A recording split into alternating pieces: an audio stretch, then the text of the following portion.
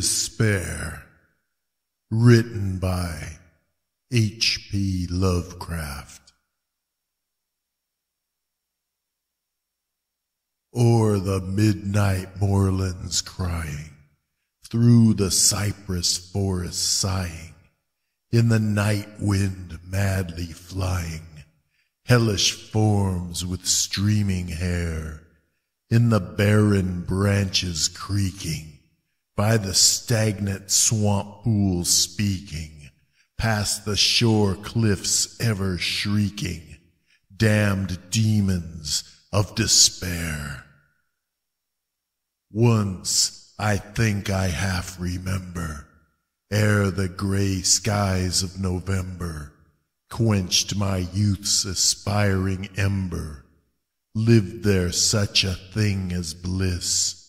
Skies that now are dark were beaming, gold and azure, splendid seeming, till I learned it was all dreaming, deadly drowsiness of dis.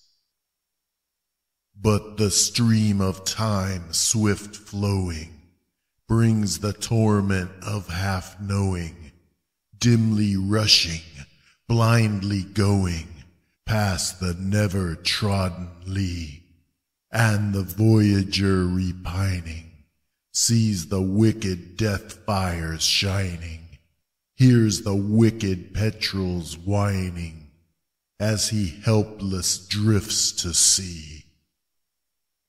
Evil wings in ether beating, vultures at the spirit eating, things unseen forever fleeting, black against the leering sky, ghastly shades of bygone gladness, clawing fiends of future sadness, mingle in a cloud of madness, ever on the soul to lie.